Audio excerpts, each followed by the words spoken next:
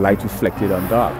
I noticed that what's creating the reflection in the ocean is the light, the brightness compared to the lightness, and this is what creates an optical, and this is how you have to replicate this on a canvas.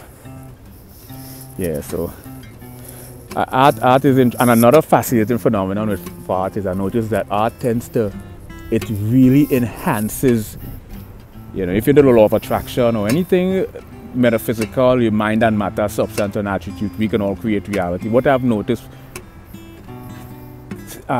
is that when you're doing art, your visualization, the quality of your visualization, when you get into art, you will notice that the quality of your visualization it develops a level of clarity, and it becomes more potent. Because in the process of creating the art itself, you focus on the art. So you have this